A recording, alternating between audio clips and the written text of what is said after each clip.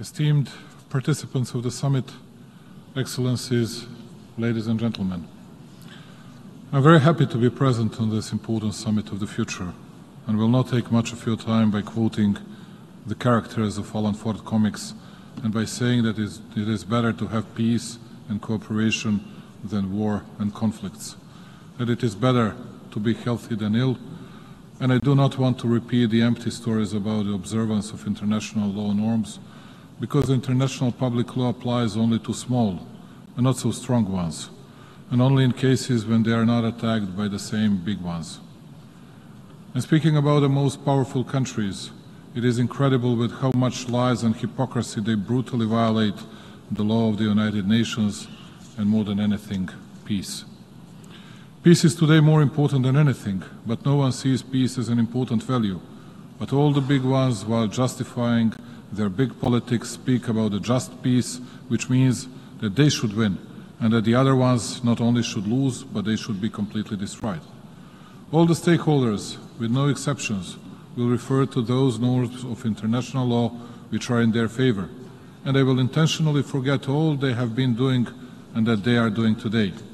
They will be reminded of the respective by the other big ones, which will also forget all those misdeeds, but they will find endless violations of the international law in the case of the first ones.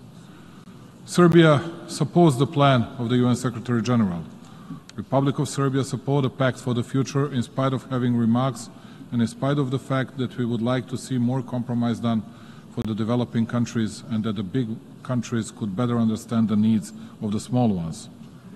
All 5 chapters are important to us: sustainable development and financing for development, international peace and security, science, technology and innovation and digital cooperation, youth and future generations and transforming the global governance. But what kind of financing for development, position of youth and sustainable development can we speak about when we have huge regional conflicts in the world and tensions involving almost all biggest world powers? Speaking of remarks, Serbia supports the demand of the Group 77 developing countries, joined also by the People's Republic of China, and we believe that financing of the problem of climate change should be a separate issue and not a part of the financing for development. We believe that the US and the EU will have more understanding for reforms of the existing financing architecture. Additionally, we believe that the remarks of Brazil and Russia, where the issues of the climate and the climate change are more related to security than to development, are serious ones and that they deserve attention. Additionally, Serbia believes that it is very important to find a balance between the Western point of view on the issue of the rule of law on one side and the demand of the numerous countries when it comes to the family and traditional values.